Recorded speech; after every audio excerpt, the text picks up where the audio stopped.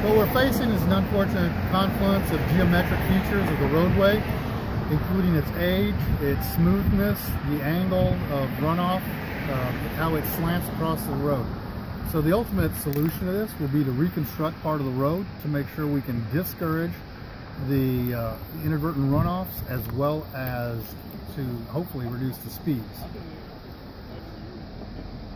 In conjunction with how to characterize a problem, while traffic incidents are a concern, any kind of injuries are a significant concern, this really comes back to not a traffic problem, but a physics problem.